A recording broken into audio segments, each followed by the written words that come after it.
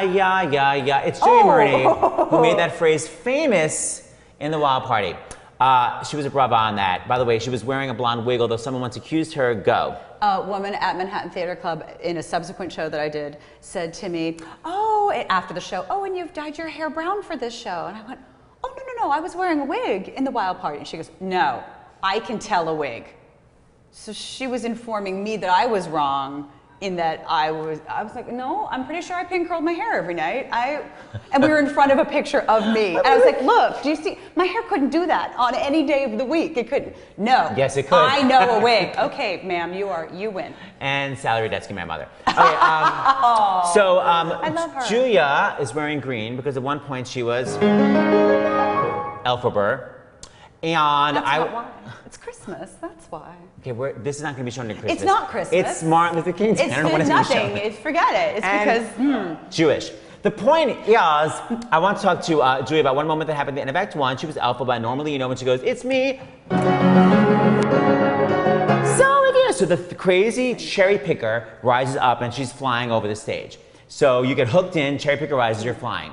Now, what happened one night when it did not work? One night, through the magic of the live theater, the computer glitched and I did not go up, but there's a plan B that you're taught and you have to disengage yourself from the sort of lock that you're in, and you run straight down stage with all of your accoutrement, your bag and your broom and your hat and your cape, and you just keep on singing. And everybody else, all the guards and the townspeople who are supposed to be looking up at you, they all lie on the stage as if you're in the air. Except they're as close to you as Seth is to me, lying on the ground, and they're all going, look at her, she's wicked, get her! And you're like, well, get her, I'm right here, what's the problem? It's devastating. And the night that it happened, they had put in, I think, a new sort of light plot from the London production. They had added lights, and they enhanced shows. Sassed it up. Yeah, as they make new productions, and somehow, because there's a whole light plot that they go into if you go into Plan B. And I finished, and somehow the Plot B lights hadn't been put into the Plan B thing, so I was lit. And I remember, go. And I wasn't totally lit, but there was a little string of lights. I was very clearly still lit.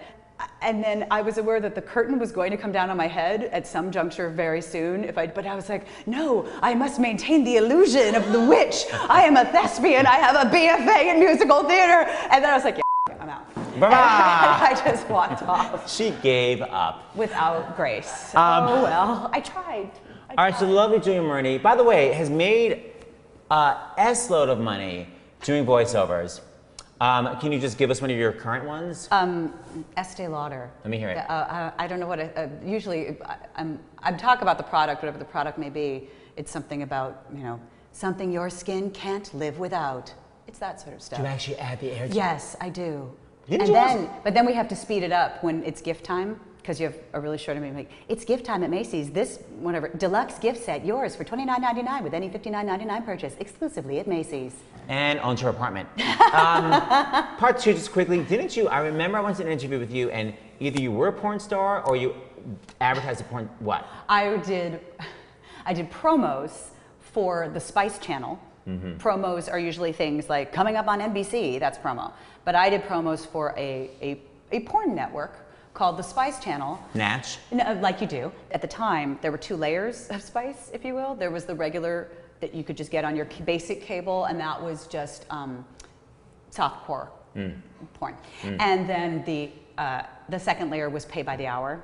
I did promos for the pay by the hour. Let me hear. And no offense meant to anyone of what I'm about to say. Go. If you like your with an Asian twist and all the you can handle, welcome to the month of October on Spice. That's not going to make it onto the tape. Are you serious? One word out of that could make it. And I have to tell you that you do need to go onto Jeff Blumenkranz's podcast, because he's writing a song per month for a year, and a bunch of people, like he was out with Jason Robert Brown, he's like, Jason, what should I write for October? He was like, call Murney, she's got the October story. And he wrote a song about it, which I recorded, called Welcome to My Apartment. It's hysterical. Anyway, kids, watch this. Yeah. Okay, so we're going to focus on a big Actors Fund concert I did many years ago, now almost 10 years ago. And how long ago was it? Almost 10 years. It was 2002. Oh, actually, it was 10 years ago. Isn't that crazy? Julia had not yet done Broadway, which is crazy. And it was a different Fanny Bryce for each song. So I either got like a big amazing star that was brilliant, or I got someone that not many people knew, aka Julia Murney, who would then become brilliant and people would freak the H out by how good she was. So I gave Julia literally the classic song People, and I'm sure she came on stage and people were like, we're angry, we want to start singing this, how dare this person sing this song, and then by the end, freaking out. Were you so amazed at how much the audience loved you? Did you take it in? I actually was. I really was. But did you love it also? It was very, because it was at the New Amsterdam, where the Ziegfeld Follies had taken place back in the day, and you can see the sort of ornateness from the stage and the boxes, and it's so beautiful. And I had Peter Gallagher on stage playing Nicky Arnstein. He Smooched. So we got to kiss. It was amazing. And he was totally, like, we had to sneak on. Everybody sort of made an entrance. Reveal. Each knew Fanny Bryce. And my arm was linked with his. And right before we walked out, I was so nervous. And I went, oh. And he looked at me and he went, you're going to be fine.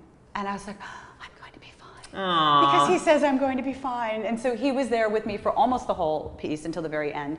And and the roar that came back, that was a cool night. And once I was done with People, I was done.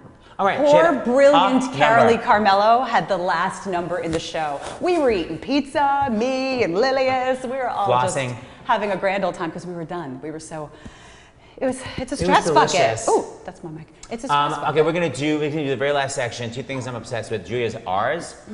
Deep in your soul, you'll hear the R. Oh. And then I'm also obsessed with the lack of breathing. So just spot the phraseology. I just love it. So just have fun. Julia, we literally haven't sung this. I can't even tell you how many years. Have we even done this? I think maybe we did it once, You know what's funny? I never want to do it because it feels very precious. I know. To not have the orchestra and Peter Gallagher. And ladies and gentlemen, no. I kind of look like Peter. You do. And with the eyebrows. All right, here we go.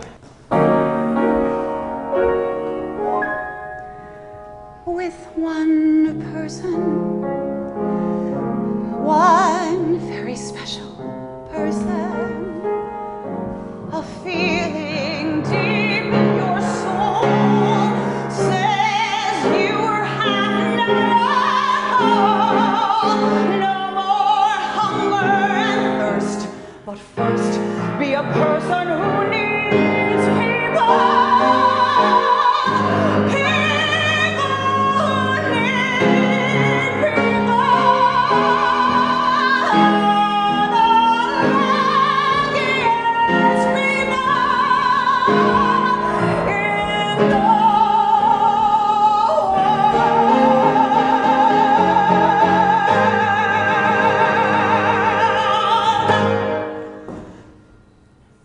And not collapse. Still got it. 10 years on. Still got it.